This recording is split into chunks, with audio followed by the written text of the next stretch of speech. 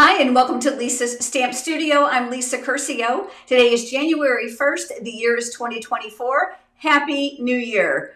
Today, I've got 3 cards to share with you, 2 of which I'm going to demonstrate. And of course, the other is a variation.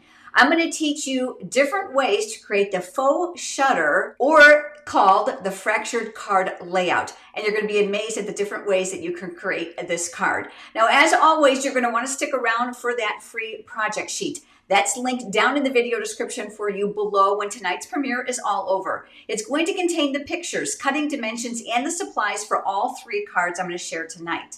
I also want to make sure that you know that we love to chat with you live. So if you are here for the premiere and would love to chat with us, we are here with you right now in the live chat. YouTube requires that you log into your account using your Gmail address in order to chat or to leave a comment if you're here watching the replay. I come back and I read every single one, and I'd love to hear from you.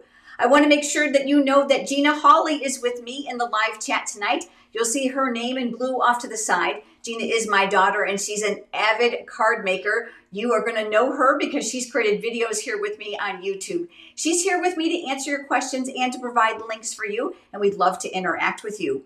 All right, we're ready. Let's get started.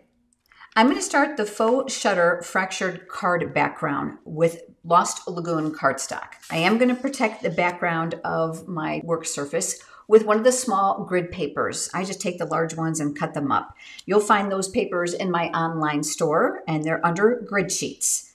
I'm going to use the coordinating ink, and this is the beauty of Stampin' Up! Products, is the color coordination. So the ink is going to match the cardstock, the alcohol blends, the markers, the embellishments, and so on. This stamp set is so much fun, and it's debuting in just a few days. It's called Trusty Tools. Now, I bought it as a bundle, which I think you're going to want to too, because you're going to get the coordinating dies.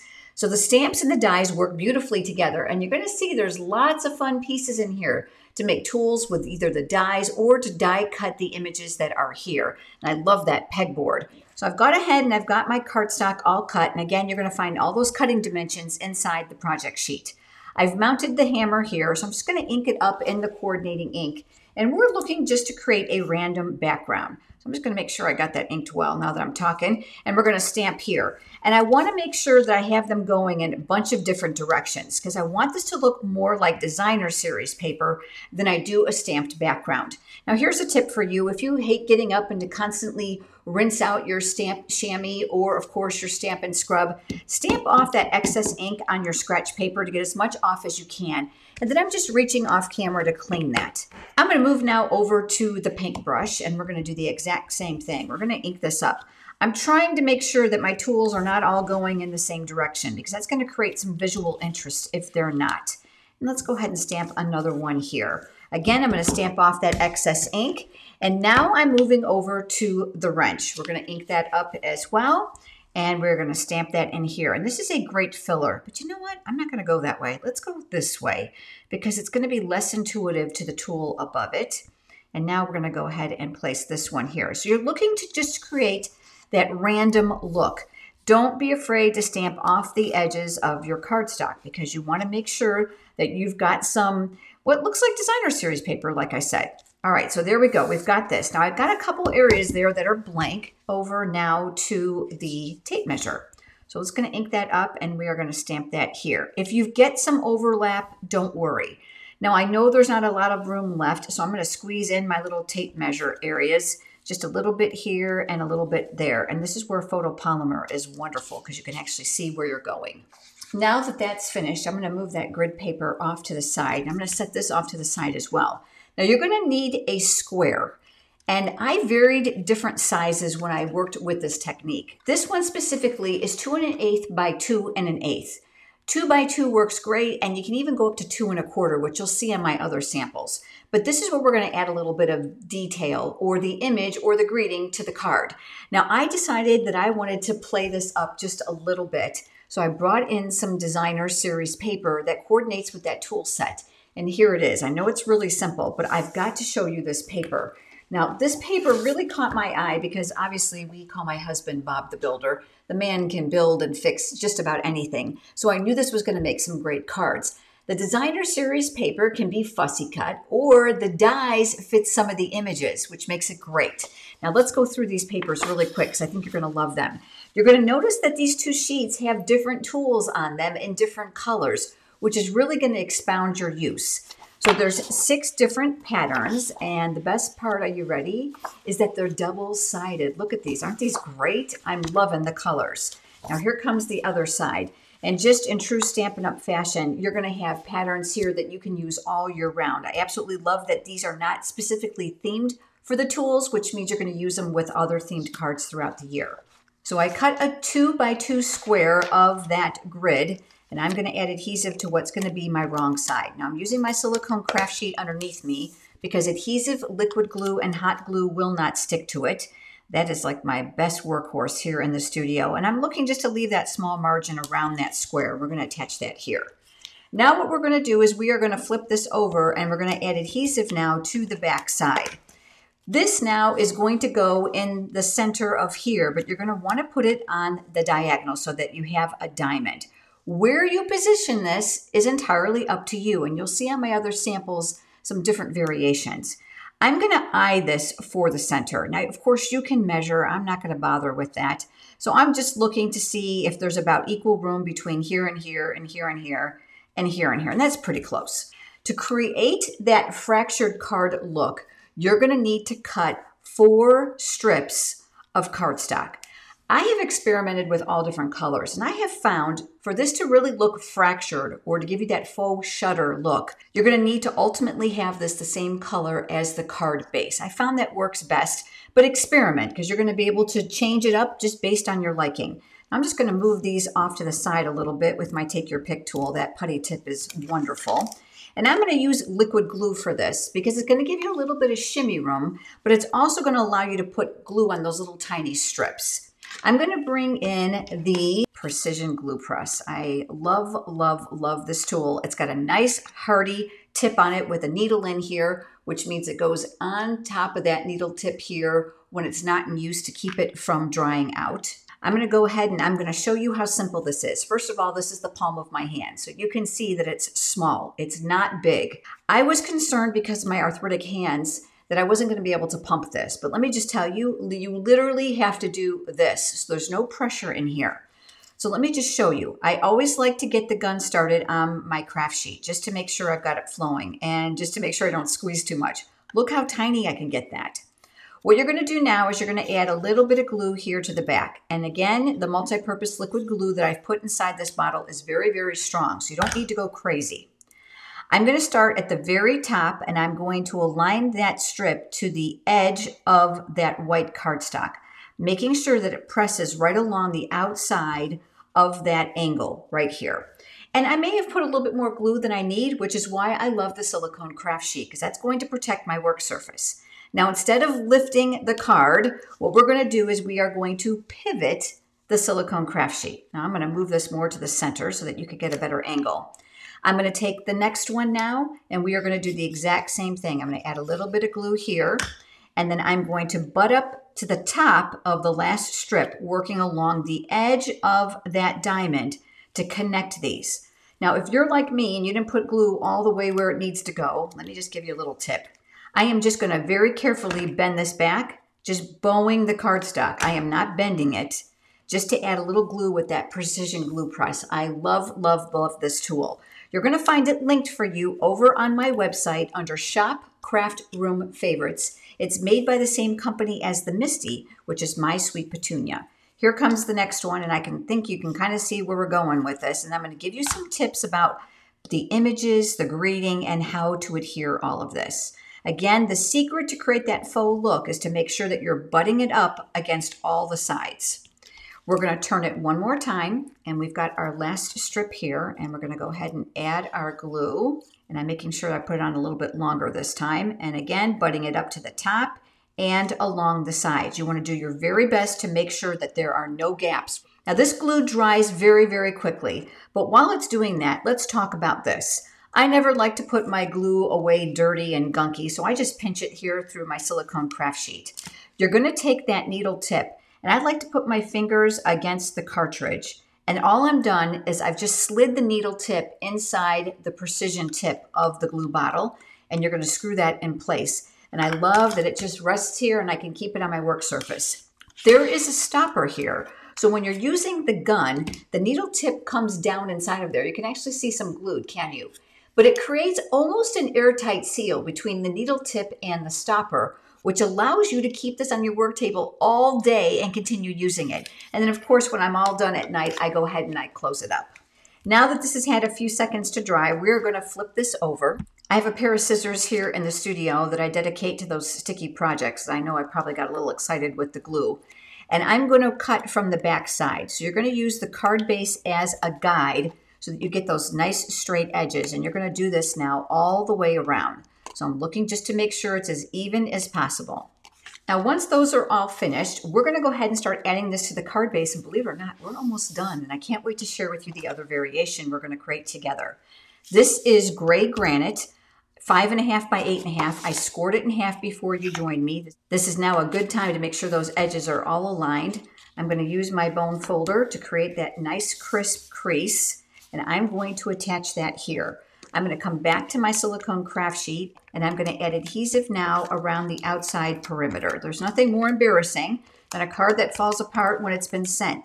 I have difficulty getting things even this way. So I turn it horizontally. This is the crease here and I'm going to look this way. This is going to allow me to get a better vantage point so I can get a nice even margin all the way around. And then once you're happy with it, you can press that in place. Let's talk about the image. Now, obviously there are stamps. And I want to show this to you, and I love this about the stamp set. This is what we call two-step, which means there's outline images, but there's also fill images for some of those pieces. So if you don't want to color it in, you don't have to. So this would go on top of here, this here, and etc. But I couldn't resist that designer series paper. So I went ahead and I cut out a piece of the designer series paper that I wanted to use, and I used the coordinating die to cut this out. So here is the die for this one. Again, from the designer series paper, so I had to do very little work. I'm going to go ahead and I'm going to turn this now upside down, and we're going to grab some dimensionals, and we're going to add those to the back side. I want to make sure that this is well balanced. So I want to make sure that these dimensionals are spread out evenly so that my card doesn't sag during mailing. If you're concerned about this area, let's bring in a mini dimensional. And I love that these are already pre-cut for me so I don't have to mess up my scissors. And then we're going to use that paper piercing tool attachment on the back side of that tool to remove those papers. I'm going to add a greeting to this. So I'm going to work this more towards the top of this diamond shape. I'm going to come in now with my Misty. And since this is a photopolymer stamp, we're going to keep that black foam mat here. And I'm going to add my cardstock here. Very strong magnet. I'm going to anchor that there. And from that same stamp set, I took out the word thank you. So I'm going to position that on my paper where I want it. And then I'm going to close the hinge and rub. And it's going to pick up the stamp. All I have to do now is come in with my ink pad. Now I love this stamp positioner because this hinge is nice and flat. So all I have to do is come in and ink it up. And then I can come over and close the door and I can stamp. But I can see already that I've got an area here. I hope it's going to pick up on camera. Do you see how the K and the U don't look really, really strong? So there might be residual ink here. We can try to press it out. Make sure that your cardstock is down in the right corner so that it's going to align perfectly. And yeah, I need a little bit more ink, so I probably didn't ink it well. We're going to ink it back up once again. And I love this if you want more of a really distinguished color. Again, making sure it's in your corner, and then we're going to press. Look at that, so much better. I've got my microfiber cloth here, got a little water on it. We're going to clean off the stamp. I have this and the Misty also linked for you on my website under Shop Craft Room Favorites. These are not Stampin' Up! Products, but they work fantastic with our Stampin' Up! Things. Let's go ahead and let's take this greeting now. And what I did is I fussy cut it because there's actually no die to cut out the greeting. Now, of course, you can go ahead and you can use a label if you'd like. But a lot of you tell me you're intimidated by fussy cutting. So we're going to do a little bit of this together. I do have one that's already done. So I'm going to let the cardstock do the work for me. So I'm starting here. Do you see how I'm wiggling the paper to go around the letters? Make sure you leave some white around the stamped image, whether it's a greeting or, of course, if it's an image itself. That's going to lend credence now to how it's going to look, and you won't distort the image. Here's the one I have finished for you. We're going to turn that upside down, and that's going to be really small. So we're going to use those mini dimensionals to our advantage again. Please be sure that they are well balanced so that your card holds up well during mailing. Your cards go through a mail meter at the post office that has rollers in it. So if you're not careful to balance those out well, your card will come up all lopsided on the other side. Now that those are removed, we've saved some room here, and we are going to attach this here. Super duper easy card layout, isn't it? But wait till you see what else you can do with it. This next card uses a celebration stamp set called Watercolor Melon. Now, I love watermelon. It's one of my favorite fruits. But I thought this is easy because all you have to do is use colored ink. This stamp set cannot be purchased. It is a free selection during celebration, which means when you spend $50, you can choose any level 1 product in that little brochure of your choice. And this was one of my selections. Now, here is the card that I made. I used the Glorious Gingham Designer Series paper instead of the stamped background. So I didn't stamp anything. I had Designer Series paper here. I also want to call your attention to this. There is a stitched square here that I turned on the diagonal. That is from the Stylish Shapes dies. And then I just cut a layer for the whites to create some separation. Again, black card base, black fracture, which really creates that broken look. Very simple stamping here. And this time I chose to put the greeting here at the bottom. But I want to demonstrate this last technique for you. Now for this card, we are actually going to start with the stamping because I want to teach you something really cool that you can do. And I am using the Painted Lavender Bundle stamp set and coordinating dies. Remember, when you buy as a bundle, you'll save 10%. You will definitely want one with the other. This has the most amazing, gorgeous suite of products, and I can't wait to share those with you. But we're going to do a technique with these images. This is the Perennial Lavender Designer Series paper, and it is as gorgeous as it looks. Let me show you the papers. So here's one, and here is another. Aren't these just stunning? Pretty, pretty, pretty. And like I said before, double-sided, which means you're going to have a lot of fun with these, even if you don't want those large perennial patterns. So we've got patterns here that you can use all year round. Now that Designer Series paper is going to be the star of the show for this next card. We're going to come to the technique first. And I've got a piece of scrap white cardstock, and I'm putting it back inside my MISTI. Again, I'm going to anchor it down. This time I've pulled out the large lavender blooms from that stamp set. And I'm going to put that here. Now remember, there's a die, so I don't have to have perfect positioning here. But I'm going to teach you a technique. Once again, we are picking up the stamp. This is a brand new stamp, which means the photopolymer is still sticky. So whenever it lifts your paper, just put it back in the corner. We are going to start with Highland Heather ink. I've got my ink pad here, and we are going to lay that nice and flat, and we are going to ink this up. And then we're going to close that. Don't even worry about pressing hard. We've got our image, but now what we're going to do is we're going to change things up a bit. I'm cleaning off my stamp to make sure that it doesn't have any residual ink, because you're not going to want to transfer that to any other color that you're going to be using. Now that I know that this is good and clean, I'm going to come in with the gorgeous grape ink pad. Now this is a lot darker than the original Highland Heather, but this time I don't want to put it just everywhere. You'll notice that one end of this ink pad is shallower to the edge than the other because this is intended for your fingers. So I'm just going to kind of come in here and I'm just going to kind of tamp it a little bit here and a little bit there. But I was worried that it was going to be too strong. So I'm going to lay my grid paper here first, and I'm going to stamp off a little bit to kind of reduce that color. And then I'm going to put it here over the top. Now that in itself is really pretty because you can see that there's lighter and darker areas, but we're going to change this up one more time. Let's close this up. Let's clean off our stamp. And this time we're going to come over to Berry Burst. Again, very highly pigmented. I'm turning it this way. Now remember, this is a mirrored image, so that what is here is actually going to be the opposite here. So I'm going to try to add some color here, which would be this petal here. So I'm just going to kind of tap a little bit here and a little bit there. How much you put is entirely up to you. I'm going to close this once again, and I'm going to stamp off because I don't want it to be too dark and overpower the image.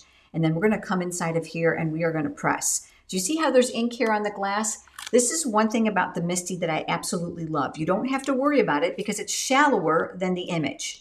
Now that picked up my image a little bit too much, so I'm going to come back and I'm going to rub a little bit more of that color out. And this is the beauty of the Misty, is I'm able to add color on top of color on top of color. Now, as you can see, we've got areas that are darker and lighter than others, and that's what we're looking for. I went ahead and I used the dies beforehand, and I put this together because this is really pretty simple now that we've got our stamping done. Look at that. Isn't that stunning? So I stamped the stems, which are here, and I die cut them, and I attached them with a little bit of liquid glue. Here on the back, that's designer series paper. So all I did was I die cut 2 of these long leaves here, and I just glued them to the back side. Add a little bit of a double bow using some linen thread, and now let's teach you a different technique to make this card. This time, not only are we going to do it different, we're going to change the orientation, so it's going to be horizontal. And very much like we've done before, you're going to want to have a square to turn onto the diamond. Because of the size of my image, I made this 2 1/4 by 2 1/4. So let's go ahead and start by attaching this. So I'm going to add adhesive now to the back side. One thing you need to know is it doesn't have to go in the center. In fact, I chose to put it off center. So I'm looking here, and again, I'm just doing my very best to look at the top and the bottom to create equal margins. Now, you don't want to make it too shallow that you can't create the fractures. You've got to have some space here. And then we're going to attach that in place. I'm going to put that back on top here on my silicone craft sheet, just like we've done before. And we are going to add the fractures next. This time, my card base is going to be Gorgeous Grape. My strips are going to be the same color, and just like we've done before, we are going to add some liquid glue to here. Now, you're going to probably need a little bit more glue than you have in the past because you can see how long this angle is on the left side. Starting here at the top right, we are going to align the top of the strip to the edge of the white cardstock, working all the way across. Now, just like before, we are going to turn the silicone craft sheet. Again, this is a short area, so you probably don't need a whole lot of glue.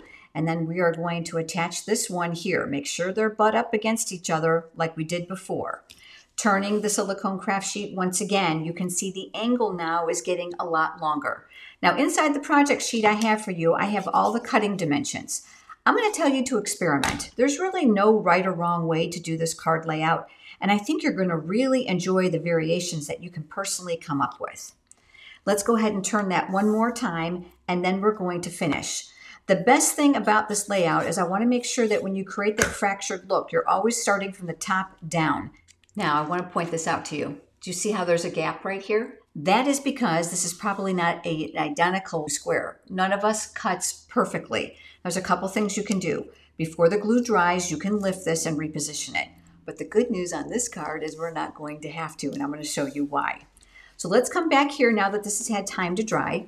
I've got my sticky scissors once again, and we're going to follow that edge of that designer series paper, and we're going to cut off the excess. Make sure if your designer series paper has a direction like this one that you're working in the right format. I have found that a 3x3 square works well for this. This just happened to be a scrap, so I just grabbed it. But this is what we're going to use to create opposite corners. So you can see that this is going to fit well here, isn't it? The easiest thing to do is to lay your liquid glue within the perimeter of where you want it. Don't work too close to the edges of that cardstock strip where the fracture is. Otherwise, it's going to ooze all over the place. And once you're happy, we're going to press that in place. Give that a couple seconds to dry. Once it's dried, we're going to flip it over. We're going to use the exact same concept. So we're just going to take our time. We're going to cut right along the designer series paper. Don't cut all the way through, because depending on where you put the diamond, you might be able to use this excess for another section. In my case, I'm going to come up here and see if it's going to fit. Oh, look at that. It sure does. That means I don't have to waste any more paper. My only concern was that it covered the top, and you can see that it does. So all we're going to do now is we're going to come up here and we're going to add our liquid glue once again. We're going to slip our paper into that fracture. So you want to make sure that's all the way up against the edges. Give that a few seconds to dry. We're going to flip that over, and then now we're going to trim again. Now that this is finished, our next step is to add it to the card base. And like I told you, it was Gorgeous Grape. We're going to fold that in half, match up our ends, and then just crease with the bone folder. And again, this is going horizontally. So we're going to add our adhesive. This now will get centered here. 2 more steps. Remember that beautiful bouquet? And this is where you can hide your boo-boos. Don't think because your card isn't perfect, you have to throw it away. There's usually always a way to camouflage an error. We're going to elevate this though, because I thought this looked really, really neat. Now you're going to notice here at the bottom, it's going to be too tall. So we're going to have to navigate this. And of course we want to kind of hide that little mistake there, right? And I think by elevating it, that's going to help. But we also have an issue here with the angle. I tried cutting it beforehand and it didn't work. So we're going to do it once it's elevated. So we're going to work from here up with the dimensionals. Now the dimensionals are going to play a twofold here. Not only are they going to elevate it, but it's also going to help to secure all those little loose pieces. Make sure that you're placing them in a solid area that won't be seen from the front. Once you have those in place, go ahead and hold that cardstock down and remove those backings. Now take our image now and we are going to position this so that you are not going to be able to see that fracture mistake. Remember that your envelope has a little bit of grace, so it's a little bit bigger than the actual card itself. So I'm going to tack this here. Now I found it easier for me to trim. I'm going to come in with my paper snips. I'm going to work very, very carefully, and I'm looking for the cardstock here underneath me. Don't think it has to be perfect. You just want a similar angle. Now that looks really good, but we're going to cut off that little piece that's right here on the edge because I don't want that to show. And you can see there's no adhesive there, so we're going to do a little bit of card surgery. So we're going to take one of the mini dimensionals and we're going to remove that paper backing right here while it's on the paper. We're going to pick that up with your Take Your Pick tool, and you are very carefully going to lift this and tuck this underneath. It needs bling, doesn't it? And that's where these gorgeous brand new purple fine shimmer gems come into play, all part of that magnificent suite. There's a myriad of colors here, which is how I chose the colors for this image. So you can mix and match if you'd like.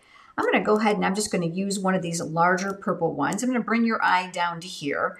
Then we're going to use a couple smaller ones. I'm going to place one here, and I like a diagonal to kind of drag your eye up and across. Okay, we're going to give those a really good push because they have glue dots already on the back. So different designer series papers, fun way to use those. Of course, all designer series paper, fractured. And of course, our first one where we stamped our background and kept it very, very simple. As always, I'd love to know your favorite. Pop down right now in the comments. Are you going to make the one that has a stamped background? Designer series paper, are you going to mix and match those designer papers for a really beautiful layout? Now, I want to make sure you know all about this. Stamp Studio memberships. If you're looking for fresh ideas not seen anywhere else, I've got you covered. I designed a specific project for this Stamp Studio membership. The email tutorial comes right to your inbox every single Monday. You'll see there's 2 levels here on the screen to choose from, so you can take your pick. You'll get all the information over on my website under memberships. And this is also a super exciting time of the year because there's a brand new mini catalog that's debuting on January 4th, so just in a few days. It's loaded with brand new stamps, designer series papers, embossing folders, dies, and embellishments. Head over to my website and learn how you can get your copy. And better yet, if you're like me and you love a sale, January 4th begins Stampin' Up's largest sale of the year called Celebration. Celebration is going to give you an opportunity to earn any product of your choice from that special brochure for free with a $50 product order. And if you're thinking of joining the Stampin' Up family, now would be a great time because there's an amazing incentive on the back page of that brochure. So beginning on January 4th, you'll be able to find these publications over on my website, or right now you can go over to my website and click on shop and learn how to get your copies. Thank you so much for being here and have a great day.